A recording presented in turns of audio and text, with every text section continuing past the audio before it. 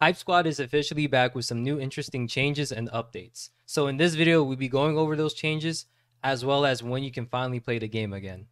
This next playtest will be available on the 19th of September at 6 a.m. PST. So you can register for it on their website to get a code if you don't already have one, or if you didn't play in the HypeSquad demo in the past. Also, pay close attention on the 13th for an announcement that may come. I suggest following all HypeSquad official socials to make sure you don't miss it. And of course, I will also be covering this announcement as well in the community tab. So feel free to subscribe so you don't miss out. The second playtest will include some changes too.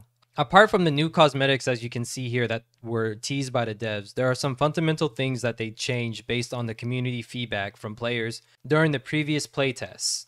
And one of those changes is a huge one too, the combat and how the weapons work in the game. The devs have stated that they increased the base attack damage, adjusted attack speed, and some weapons will have passives.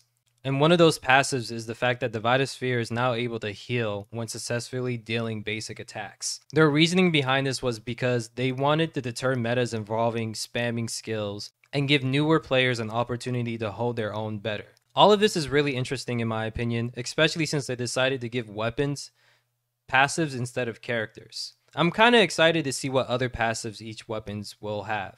Let me know down in the comments how you guys feel about some of these changes being made. I'm personally glad that the devs are doing these changes based on feedback from players during previous playtests. Another awesome change is the fact that we can start each match with one weapon and two abilities. So this basically means you can start each match with a katana or your own personal weapon of choice, as well as an ability such as blink or return to base. This is something that many people, myself included, wanted to happen. There has been so many times where in the early game people just get destroyed because RNG was not kind to them. I'm glad that the devs decided to listen to this part of the players' feedback and implement it into the game. I can't wait to see how much it changes early game dynamics for HypeSquad. The devs also plan to revamp augmentators, which are basically stat buffs that can increase your HP, damage, or skill abilities. In the past, there were about 2 augmentators that dominated the meta to a point where you could finish whole squads with just 1 or 2 skill attacks. The game was and probably still is balanced around them. So to address this, they plan to add new augmentators to spice up the meta.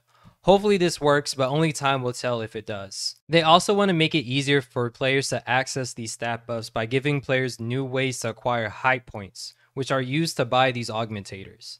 They stated that they are introducing a new item that players can farm to sell for hype points as a way to help with this process.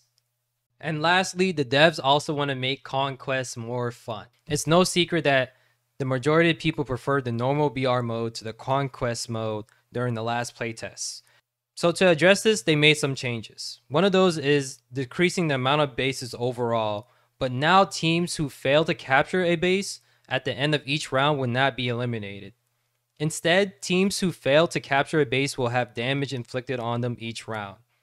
The team who captures the last base though will still win the game. This already sounds better than the previous Conquest mode, and I can't wait to test it. I'm still hoping for one day that they'll tell us what this point match game mode is, but I suppose only time will tell. Nonetheless, I can't wait to test this new updated Conquest mode. I don't know about you, but a lot of these changes sound great, and I'm glad that the devs are taking community feedback based on them. But for now, all I can do is remind you guys to keep an eye out on all HypeSquad social medias on the 13th for an announcement. If you enjoyed the video, be sure to like and subscribe. I'll be coming out with more HypeSquad information in the future too. But till then, stay safe and I'll see you later.